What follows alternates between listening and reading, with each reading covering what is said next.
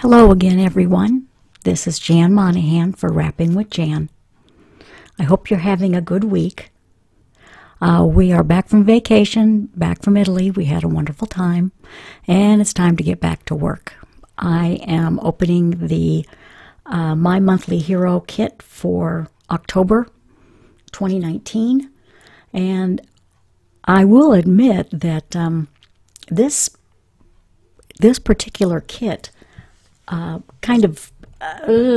it just wasn't, well, I guess the best way to describe it is I'm kind of a log cabin rustic Christmas kind of gal, and all these fancy colors and things like that just don't work. And yes, we had a record player like that, and I remember my brother, there was a neighbor who had a table like that. He hit his head on the table, had to have stitches, and my sister and I got really mad because he got a popsicle and we didn't. And here are the dies for this, and they're pretty much, I think they're all represented there. This is my favorite part. Let's take a look at the goodies. I know that there's lots of paper in here. I saw that. Since we were out of the country, I didn't have a whole lot of opportunity to get on the internet and find out all the stuff that was with this kit. And this right here are supposed to be snowflakes in this little packet. And right there, that's glitter. We're going to be using that in this video. And I was very intrigued with all the bright colors. We've got kind of a hot pink and an orange, pea green, kind of a forest green, and then we have a teal, and we have a ocean blue, I guess is the best way to describe it. And then we have this cool mirrored stock. I'm not quite sure what we're going to do with that, but we will use it. I still have the packaging for this kit. I want to see what they're calling all this cardstock. There is the mirrored cardstock, and then all the colors they're calling a neon cardstock. And then yes, they're clay snowflakes, and then there's glitter. So, all right. There you have it, and it's time to get started. All right, project number 1. We are going to make a card out of all of the colors that came in the kit. All right, and I've taken my trimmer, my paper trimmer, and I've cut 1.5 inch strips off of each of the pieces of cardstock. And I'm going to ink up that stamp and make some Christmas trees, and then as soon as I get this die out of here, there we go, we'll be able to get going. Okay, in my MISTI, one at a time, I'm going to stamp these Christmas trees with the Hero Arts Intense Black ink, and we'll end up with, if my math is right, 6 Christmas trees. As I was inking these up, I thought, well, you know, these kind of look like Whoville Christmas trees. There they are. And that made me feel a little bit better about the colors. Anyway, okay, I've got a 5x5 card base. It's top folding. And that's what we're going to use to make the card. And I've taken, I think it's about 1/4 inch off of the mirrored cardstock there. And then I've got a piece of, it's called platinum vellum. And it's kind of cool. It's got a neat shine to it. I know I harp on you every time I work with vellum, but be very careful not to fold it, because you will leave a scar, and that scar will never disappear. You'll have to start all over again. Okay, I am going to put, have yourself a no, maybe it's Rocking Around the Christmas Tree. I think that's what I put in there. And once again, I'm using the Hero Arts Intense ink. And I decided not to use any embossing powder. It's that vellum and heat kind of scare me. So we're just going to wing it here. Always check before you take it out of your MISTI to make sure that the ink is dry. When it comes to vellum, vellum is not very forgiving in a whole lot of areas. And if you smudge some ink, that's it. You can't erase it, you can't wash it off, you can't take it back. The whole thing you can do is put it in the wastebasket and start all over again. All right, let's put this card together. There was really no rhyme or reason to the way, or the order in which I put the colors in here. I guess it's just the way I felt at the time. And we're going to put 3 on the top and 3 on the bottom. And I'm using score tape on the back of each one of these. 3 on. I will show you a little trick to do with vellum.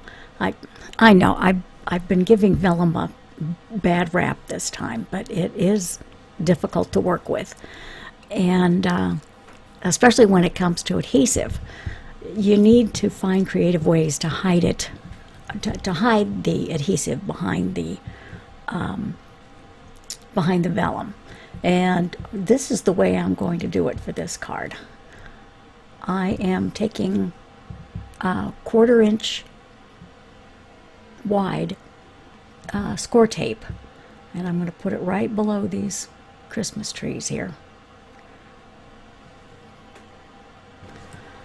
I probably could have used a 1/2 inch wide score tape, but I was afraid that if I used that, then the mirror tape was going to have to be wider, and I was afraid that that would become the focal point. My goodness, focal point of the card. And so if we can get this pulled off, and the first thing I'm going to do is center this vellum right in the middle of that tape, so that there's a 1/4 inch on the vellum and a 1/4 inch above the vellum. And this is how I'm going to hide it. Now if I can find my, yeah, there's my mirror tape. I'm going to put that, and then this will, the mirror cardstock will hide the adhesive. And I suppose I could have put more underneath the Rocking Around the Christmas Tree, but I didn't think that was necessary. So now let's get the rest of these trees on. All these trees have places that embellishments, ornaments, whatever you would like to call them, they're there. And I spent about 10 minutes going through my embellishment drawer, and I found quite a few. So let's get this last tree on here, and then we need to trim this. I suppose it would have been a better idea if I'd put this in a trimmer, but at this point I was too lazy. I didn't want to get up and do the trimmer, so we'll take some scissors to this and it will look just fine. As always, start from the back of the card. Even though there's vellum on this and I can see through the vellum, I still feel more comfortable going from just cutting from the back of the card. I've ruined far too many cards by trying to guess where my scissors are going. So I've made this a habit. Okay, we're almost finished with this, and it's going to be time for the embellishments. I've sped this portion of the video up. It's kind of boring to watch people put sequins and stars and pearls, all kinds of things on this. I did use Gina K Connect glue with this. I found that, especially for this little stuff, that works the best. And I did find a new product that I really like, and this is the glitter dot from they're glitter dots from Elizabeth Craft Design. They're very easy to transfer from the sheet to your project. All right, our Christmas trees are decorated, and off camera I have made an envelope. Sorry about my hat there, I keep forgetting to take it off. Like I said, I did make an envelope, and instead of putting pearls and sequins on there, I just went ahead and used my collection of stickles. I didn't think that the post office people would appreciate the pearls gumming up their processing machines. Anyway, that is project number 1, and we are on to project number 2. Project number 2 is going to be one of those monster gift tags that you see Tim Holtz working with all the time. And right now I'm going through the neon cardstock trying to find a good color for a car. I don't remember what colors the cars were back then. Yep, there's the journaling tag. And the more I look at it, I think that the blue would work better. I do have my colored pencil set here. The set I have is Arteza. I've heard it pronounced both ways. I'm not sure which is the preferred pronunciation, but this is the 72, and for the price point that these pencils are, this is the deal of the century. They perform well, and I have zero complaints about them. I purchased them myself, so this is a non-biased review. But the colors I've chosen here are Robin Egg Blue, Periwinkle, and what was the other one? I can't remember. Peacock Blue. And I'm trying to match the blue that the neon blue that came in the kit, and I think it's going to be that one. And now I can't remember which one it is. As soon as I figure this out, I'll let you know. No, it's not that one. Let's take a look at this one. Anyway, these colors are so easy to use, and they're so creamy. There we go. Okay, so this ended up being Robin Egg Blue. All right, let's get started. If you've got anybody in your family, a child, a grandchild, who is even vaguely interested in art, this is such a good set to get started on. The only recommendation I would have to add to this is a really good pencil sharpener. Off camera, I went ahead and I stamped 2 cars in my MISTI. I always stamp an image twice when I'm either working with Copics or colored pencils. And I also colored it in. I used the Robin Egg Blue, and I also used black for the tires and gray for the windows. Now I'm going to bring the camera in a little bit, and to me it looks like a second grader colored this car in. And so we're going to remedy that with a product called Gamsol.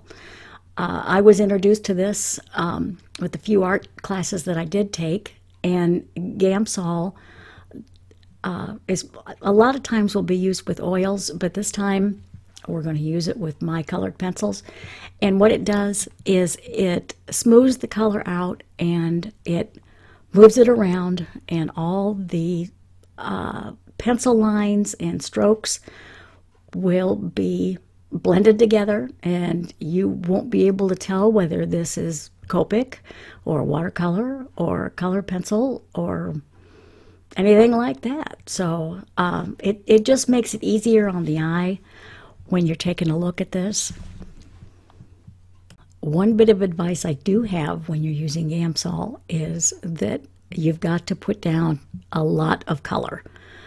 Really work it into the paper, because Gamsol, if you don't have enough color, if you don't have enough pigment on there, then it's just going to soak right into the paper and you will have wasted your time and effort.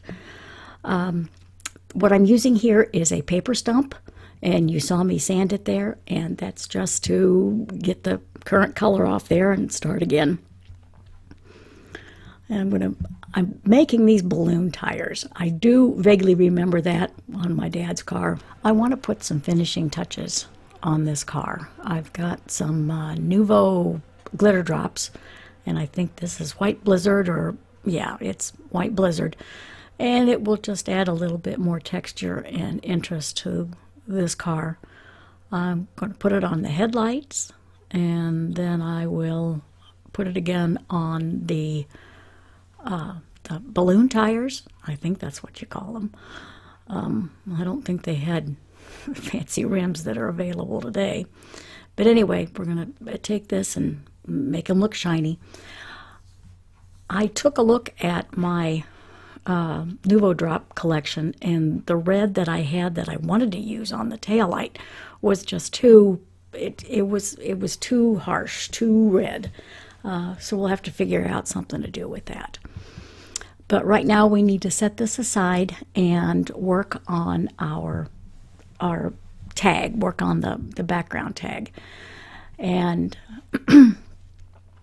I'm using 3 colors, but yeah, okay, there's the journaling tag again. Sorry guys, I'm getting redundant. I'm using black soot and ice spruce and old paper, and I'm also going to use the glitter from the kit.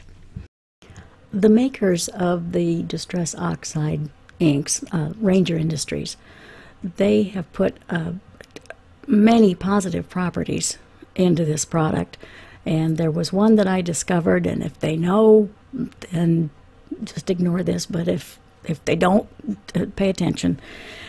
I'm using the microfine glitter that came with the kit, and I found out that if I put the glitter on while the ink is still damp, the glitter will stick, and you don't need any additional adhesive or anything like that. So I very quickly, and not as quick, quite as quick as this, but I very quickly laid down a very good amount of ink. Right here, we'll finish it up with old paper. This is my my newest favorite.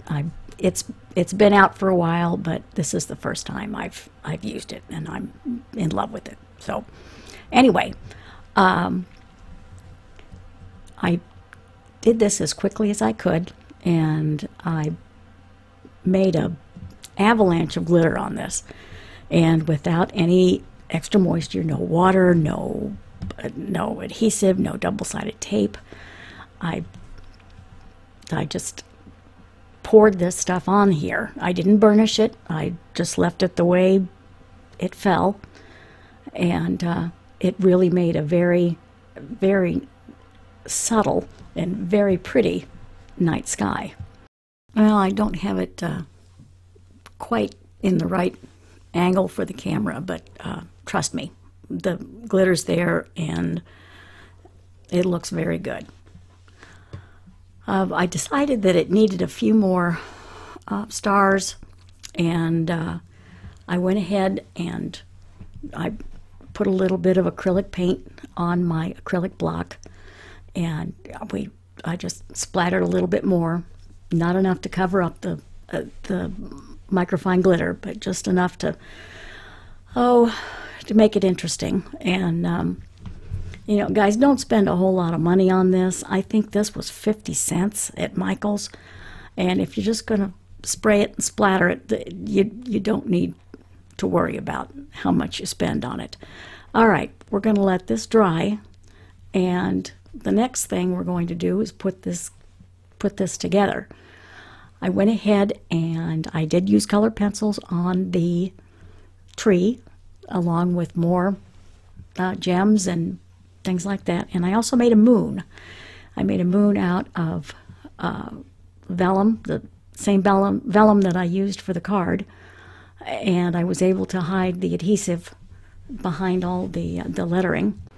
I also put double-sided adhesive on the back side of the car and on the back side of the tree.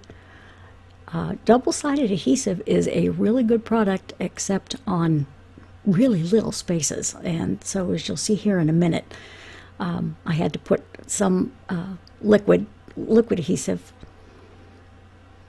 on the trunk and on the tail end of the car, the back quarter panel, whatever you want to call it. I showed this tag to my youngest son, who is not at all interested in what I do. But I showed it to him and I said, "What kind of present would you attach to this tag?" And he said, "Mom, there's no question about it.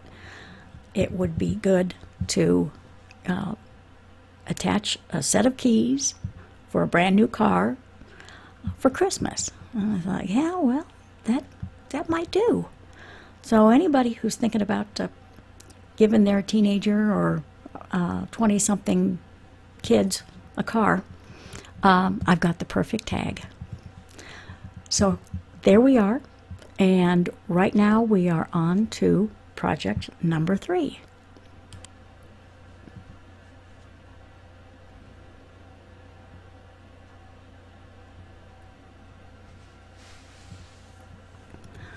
Okay, project number 3. We're going to take inspiration from the cardstock, the neon cardstock that came in the kit. And I've got my watercolor set here and some watercolor paper. As you can see, I tried once and it just didn't work. They needed to be a little stronger, and I didn't use the right embossing powder. So we're going to try this again. Now, this is my go-to watercolor set. I love this. This is the Kuretake Gansai Tambi. I hope I'm pronouncing that right. And this is just like the colored pencil set. These are good starter paints, and their price point is, I wouldn't call it spot on. It's probably a little bit more expensive, but it's worth it. And the pans are pretty good size. Another plus with this kit is that they provide you with a color palette. And when I first got it, I put it to good use. I matched up the colors with the numbers, and it helps because you don't have to take a look around for a piece of paper and test it out again. And the colors are pretty true to the pans. So I'm going to try and match some of these colors to the cardstock. Ideally, I would take a medicine dropper, eyedropper, whatever you want to call them, and I'd put 2 or 3 drops in the pan that I wanted to use. And so, as you can see here, I couldn't find my eyedropper, so I had to use my squirt bottle. But it's good to just put a few drops of moisture in there and let the paint soften, so when you're ready to go, or when it's ready to go, you're ready to go.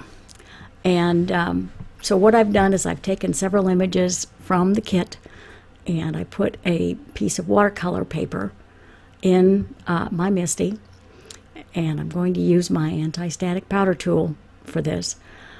On this particular project, I will use the Versamark, but I also have to use some black embossing powder. I do not like to use this. I don't want it in my house. It gets all over the place, and if it gets on the walls, it's tough to get off, and I'll stop complaining about it. Okay, so finally I can get this in my MISTI and get it centered. When you're working with watercolor paper and Versamark, you want to make sure that the watercolor paper is firmly secured in your MISTI. Since the Versamark ink is difficult to see, you have to make sure that you're not going to get any smudges or anything like that. And I will ink this up probably 2 or 3 times just to make sure that I've got a clear image. I've already done this project once, and it's a crime that I've got to do it again, but those things happen. Anyway, let's see if I can get enough going here. Oh no, well, I may end up doing this for a third time. All right, let's see where we are with this, and I'm going to put that black embossing powder on here and see if I can brush away the Versamark ink that I didn't want. This is always this is always the fun part, after you get through and seeing what needs to be left and what needs to be brushed away. And I have a funny feeling that this is not going to be pretty. Yeah, there's a big smudge right in the middle. Oh, nuts. Well, okay. I'm going to try and resurrect this, and I don't think that it's going to work. Yeah, well, shoot. Let's just try this again. I'm sorry, guys. All right, like I always say, let me make the mistake so you don't have to. All right, back again, and we will get anti-static powder tool, make sure everything's secure, and ink it up with Versamark ink, and get this done properly this time. Hoping that this will work out. Everybody keep their fingers crossed. This is not the first time that I've had to redo a project. I'm sure these YouTube videos make it look simple and easy and we never mess up, and well, that's not true either. All right. Oh, finally. Okay. Now I'm going to hit this with my heat gun and we can get started with the watercolor. The images turned out nicely, and they're crisp, and it looks like everything's covered. I always put the cardstock that has been embossed under the light to make sure everything's shiny and that all the embossing powder's been melted and it will stay where it needs to stay. Okay, let's get out my watercolor. And I'm not even going to tape this down. I'm to the point that let's just get this show on the road. All right, I'm going to take my squirt bottle and wet the paper. And I'm not going to saturate it. I'm just going to give it a light misting. And now it's time to add some color.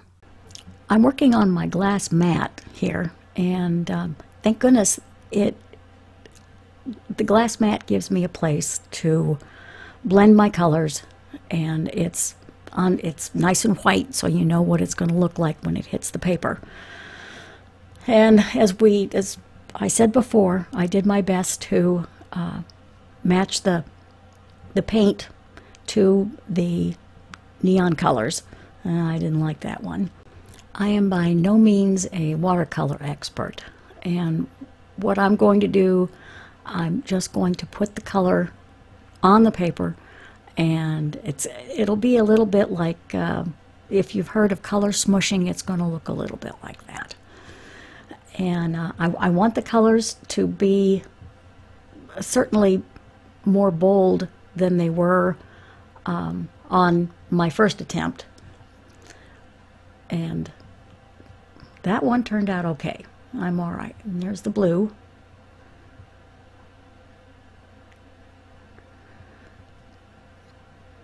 Anytime you're working with watercolor, make sure you've got plenty of paper towels and extra water. The watercolor is forgiving, not quite as forgiving as oil painting, but certainly a whole lot more forgiving than acrylic. And I think I'm finally getting this to the point where I'm pleased with the outcome. It's a little bolder than the last time because of the black embossing powder. And we're going to finish it up and let it dry. and we'll take a look just a minute. I prefer to see my watercolor projects after they've air dried. I'm not impatient. I'll be very happy when it dries on its own. But the second project turned out so much better, and the colors are bolder, and I'm sure that the black embossing powder had something to do with it. So let's take a look. I chose some green cardstock to put on my card base. I thought that was one of the colors that looked the best. And after we get through putting this on the card base, I'm going to put some stars, and I'll show you what I did with the envelope too. I would like to thank everybody for taking time out of their busy day to view this video. Please give it a thumbs up and subscribe to my channel. I will be back on Wednesday with another Washi Tape Wednesday. And until then, this is Jan Monahan for Wrapping with Jan. Thank you so much for watching.